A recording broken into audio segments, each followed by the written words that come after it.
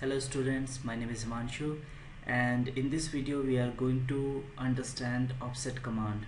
It's going to be the small video, and this is very easy to understand but very important functionality, you can say, and it can be used in many big projects as well. So focus and try to understand. Okay, I'm considering one of the cell, let's say this particular cell, which is E14 right now, as a target cell, and I want to move upwards, that is first, second, third. So from this target cell upwards, third cell I want to highlight. Similarly, right side also, the third cell from the target cell I want to highlight. Downwards also the third cell, and in the left side also the third cell I want to highlight. I can do that with the help of an offset command. So offset command is basically a reference command, and we can refer to one particular cell by keeping in mind one target cell. So how to do that? For this, as I've told you, I have considered E14 as a target cell. So first of all I'm going to do the selection of that cell, that is range. Okay, I need not to do the selection even. From that particular cell, if I want to move downwards, upwards, left side and right side, 3.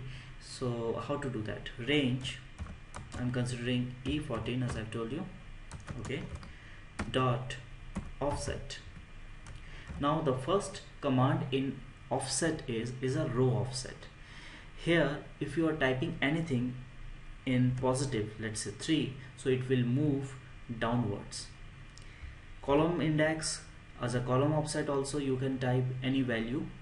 And if I'm going to type 2 or 3, how it's going to work? Let's say I have typed 2 dot interior dot color equal to RGB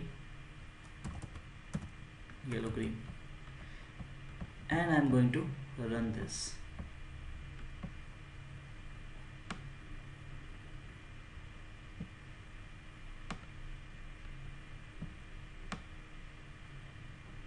Okay, so here it is. You can see from this target cell, which is E14, this particular cell has been colored. How this has worked? So this is the target cell, and row offset I have given 3, column offset I have given 2.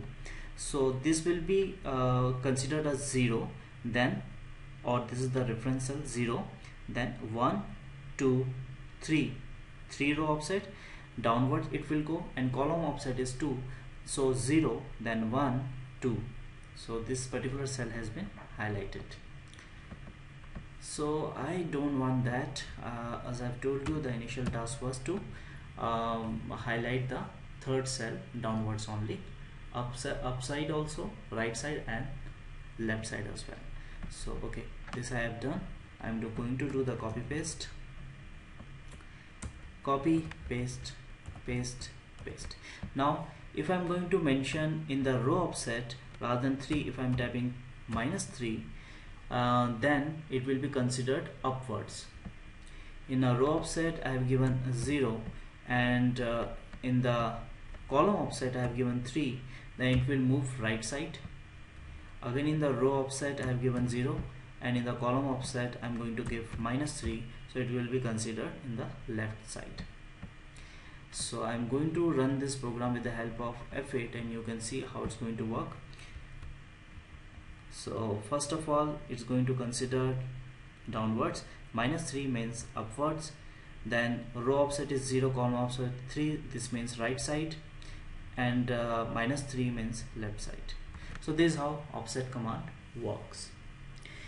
Now I have given you the idea about AND command and offset command, and we have learned many other properties also as far as the cell or range is concerned.